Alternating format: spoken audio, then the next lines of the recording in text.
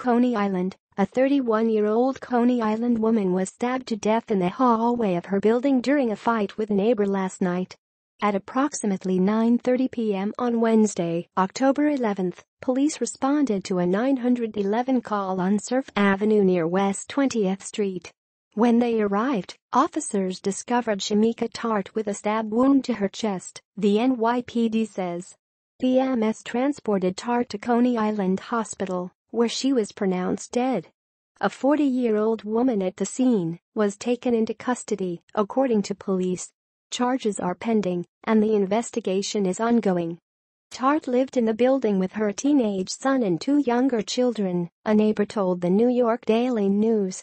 Tart and the suspect had been embroiled in a long-time feud, the newspaper reports.